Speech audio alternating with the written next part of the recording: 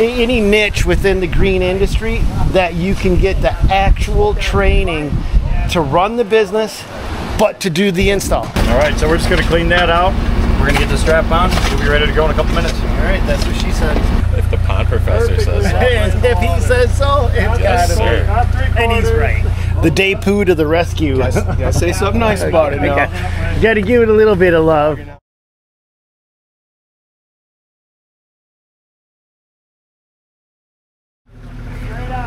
There he is. There's the man. Nick, how are you, buddy? Good, how are you? Good. Guys, my buddy Nick, the Pond King, another CAC. Thank you for coming to the rescue, by the way. The title, his title should be Nick to the Rescue. We snapped them straps, and you have 20,000 pound lifting straps? Those are 10,000. Okay. Yeah, well, depending on the lifting. Okay.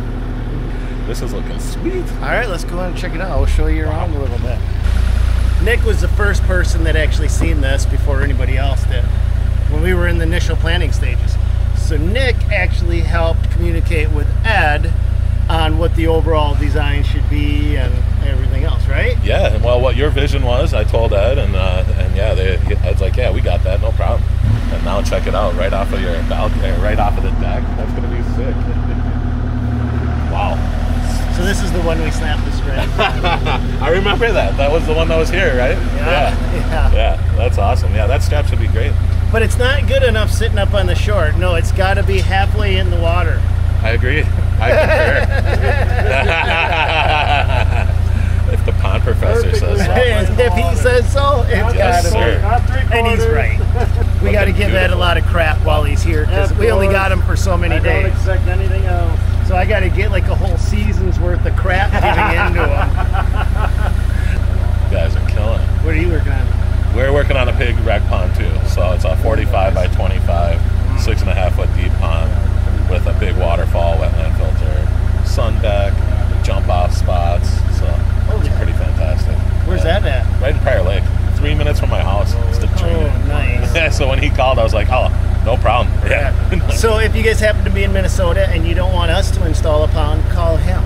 Thank you. Nick the Pond King. Well, Absolutely. you guys are craftsmen just like we are, so you're in good hands either way. Okay, Ed, so our first attempt failed because we were moving and grooving and our strap slipped. Yep. And it had a fray in it. Yep. You can never use a strap with a fray. No. This time we're not moving. No, we're basically, what we're going to try to do, we got the rock positioned, we got it at the proper elevation, we're going to lift it straight up, about a foot. We'll take the liner and the geotextiles, we'll pull it underneath. Okay. Make sure everything is good. Once we give you the thumbs up, then you just gently set her back down. That's it. And we're doing a tandem lift. We will have to do a tandem. So I'll be in here, we'll have Craig in the Kubota KX040. Yeah. And so a tandem lift is my forks are on the bottom, then we hook his bucket up To your forks. To my forks, and we use his bucket to lift my forks, because this won't do it. Right. Okay. Yep. So we're splitting that load out a little bit. All right, so we're just going to clean that out. We're going to get the strap on. We'll be ready to go in a couple minutes. All right, that's what she said. Got it. Done. Want to make sure our straps hold first. Keep going. Mic catch. It's starting to slip. Walk it down. We got to get it more level. Can you back up like a foot just so you get more lift? Lower your bucket stand just a hair. You're good. That's good. Out. Start curling.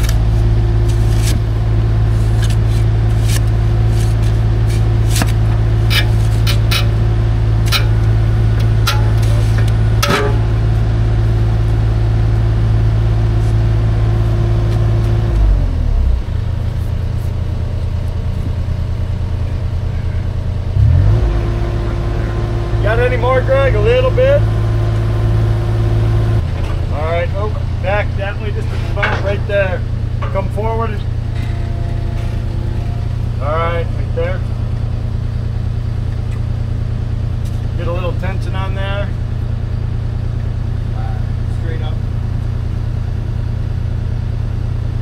Curl your bucket down.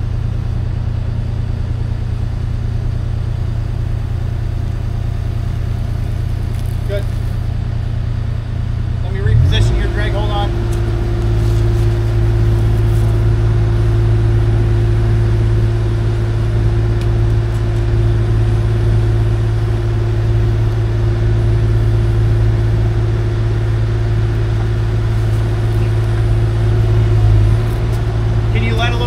up, I'd like to get a little closer. Down. Good. Scoot your bucket over a hair. Yeah, there's a tube that's up here. Okay. Oh, right. That's it. As far as I can go.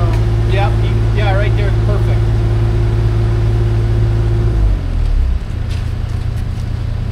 All right, Stan, let's bring some tension on it.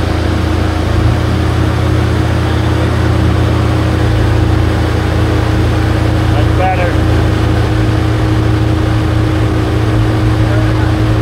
Any more?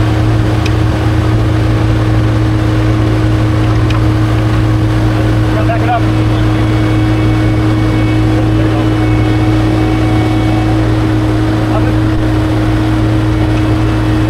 Oh, got another cheater.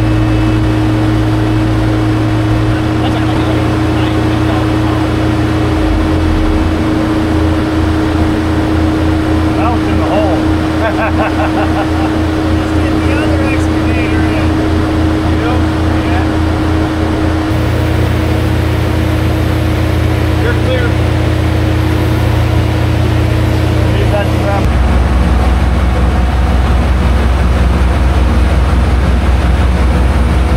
The day poo to the rescue. You gotta say something nice about it now.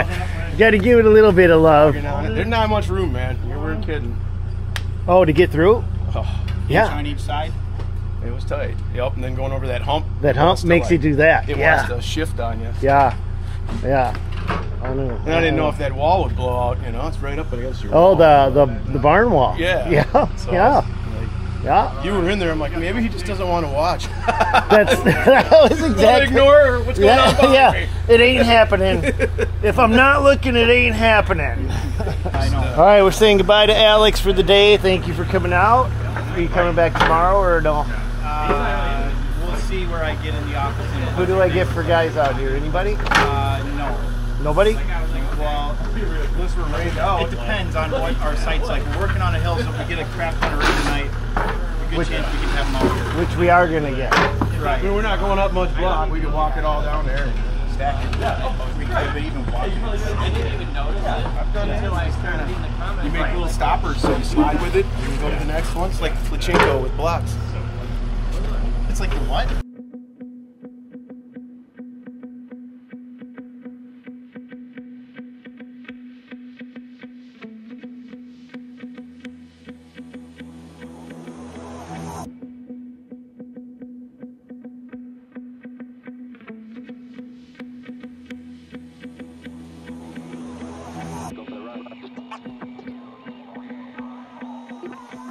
All right, here we go. Rain is coming in. We've got our tarp blade down, pond liner in. We are actually filling the pond, so Mother Nature's gonna help us out.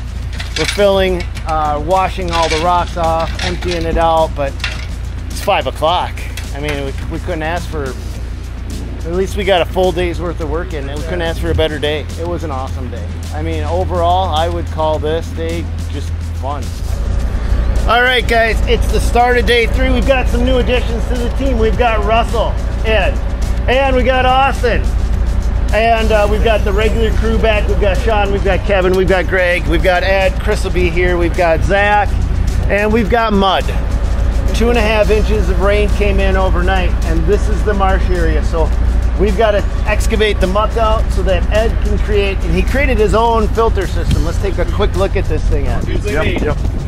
So this is like a reverse flow under gravel filter. If you're familiar with aquariums, it's modular in design, but this is from Ed. This is Ed's brain baby right here. Yep. So this was developed 25 years ago. We did a lot of testing on it. What we have is we have high velocity water coming in over here. We have a flat bottom instead of a circular, a round, so that's going to allow sedimentation to occur. We have a 93% reduction in water velocity, which is going to allow the big grit and sand and stuff to fill up in this bottom chamber. The water then flows out of these slots, and it's going to go up into our aqua box, and we have another sedimentation chamber. But the way this is set up is everything is pitched towards that far end, and that's our sump. That's going to be our clean out, which you pump this out once a year. Take all that stuff just like you do with your aquarium, that nutrient-rich water, pump it into your trees and all that type of stuff. Give it to your plants because it's a beautiful thing. It is awesome. It is awesome. So aqua blocks are going to go here, and then we're going to have all the different layers of river rock on top, starting with the big stuff, medium, small, That's it. So the beautiful part about this thing is to really create the best biological filtration you can, you have to remove the detritus from the water column, because that's what suffocates all of your bacteria. We're removing the detritus, and then by pumping the water up underneath that gravel, we are creating a bacteria bed which handles the rest of the filtration. Removes ammonia, removes nitrate, removes nitrite, removes everything that you possibly can think of except for the kitchen sink. Am I right, Ed? Nailed it.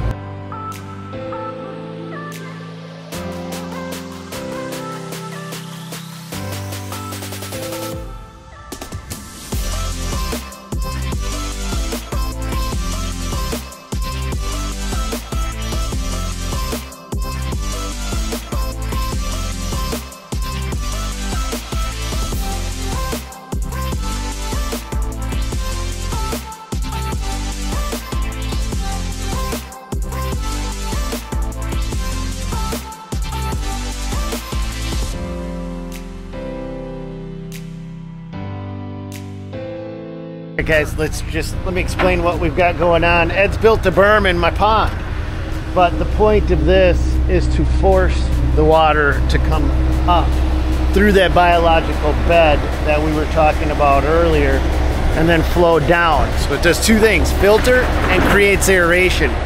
This part of the pond is going to be a foot higher than this part of the pond intentionally, because we need that water movement and we want to make sure that we get everything to flow the way we want it to go.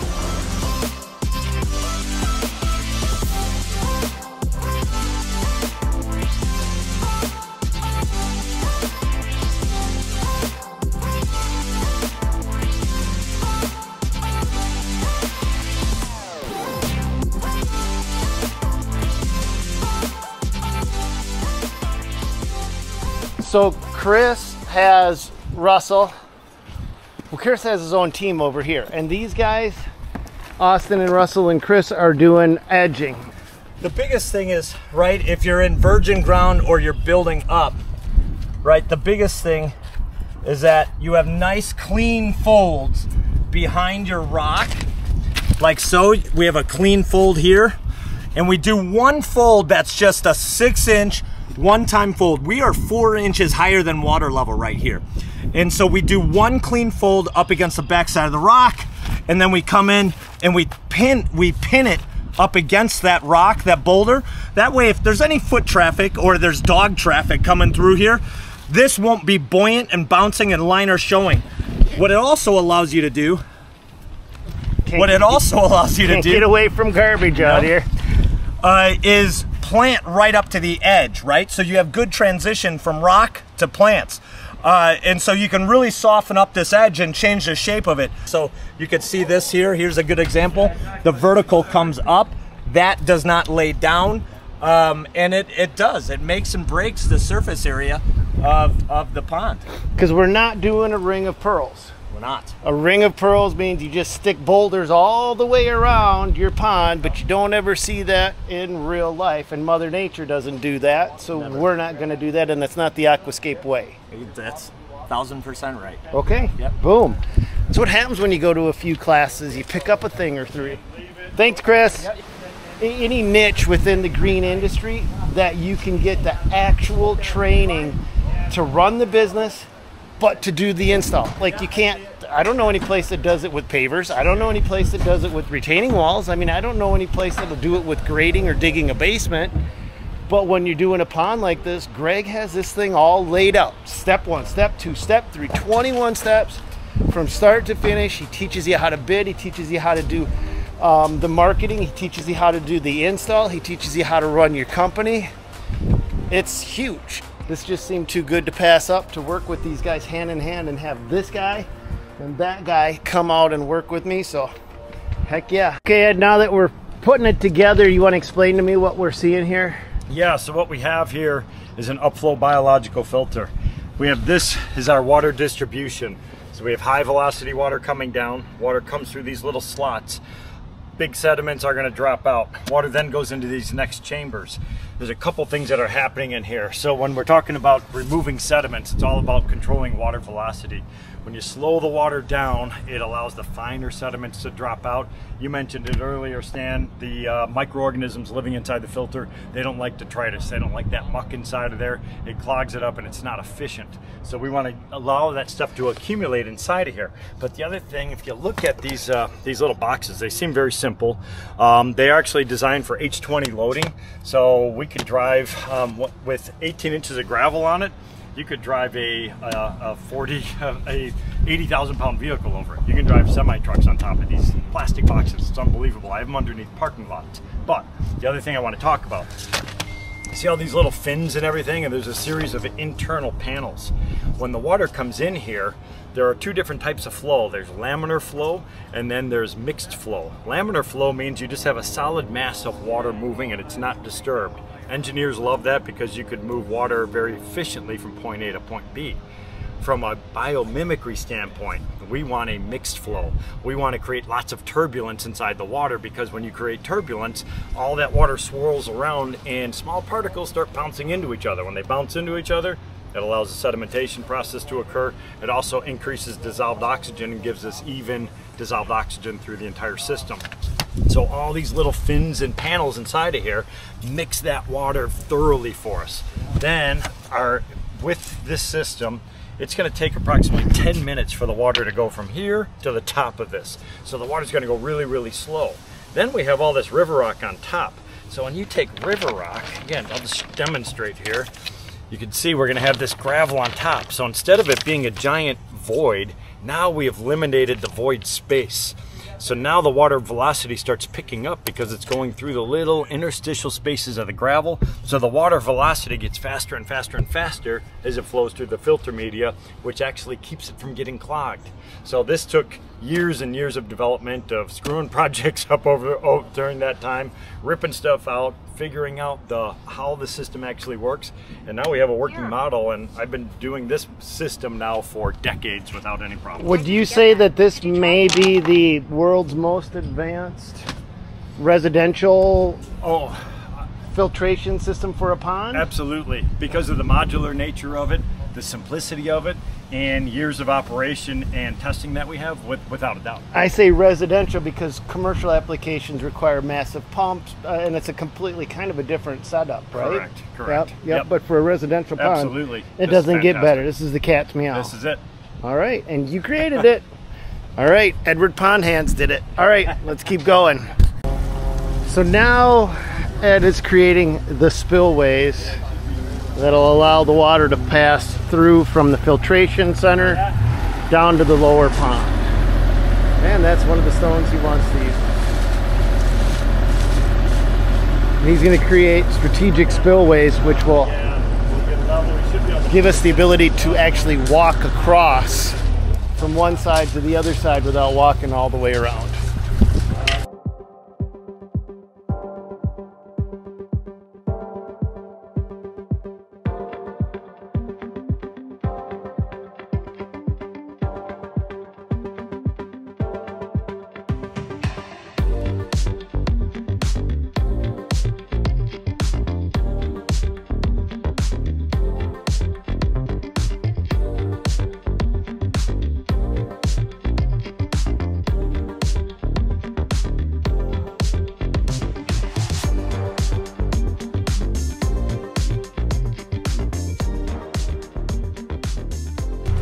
So we got to get a boulder underneath there to support it, Ed? Yeah, so what we're trying to do is that the step, we know the elevation for the step, so we have to create a bed of rock work to support that.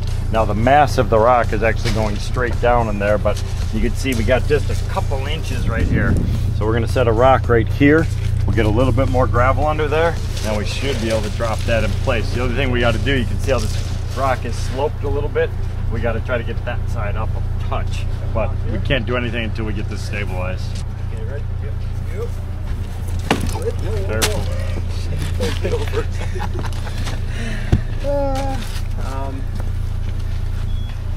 1, 2, 3. All right, get your paper out.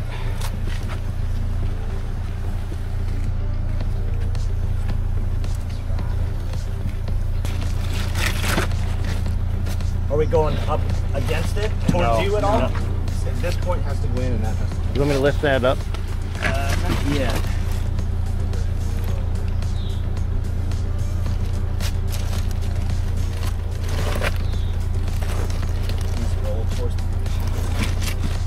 Dig out a little bit of gravel right here. That thing dips down in there a touch. Like that. So it locks it.